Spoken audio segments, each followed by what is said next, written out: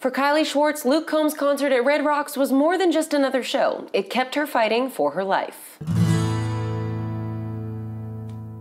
May 12th. That's the date that Kylie Schwartz was determined to live through. The 23-year-old is battling stage 4 cancer, and she tells Taste of Country that the first thing she told her oncologist when she was diagnosed in August 2018 was, quote, "You have to make me live to May 12th. You see, Kylie had already purchased tickets to see Luke Combs at Red Rocks Amphitheater, and she wasn't going to miss the show under any circumstances.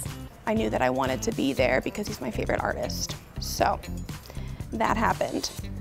So we definitely worked our butts off.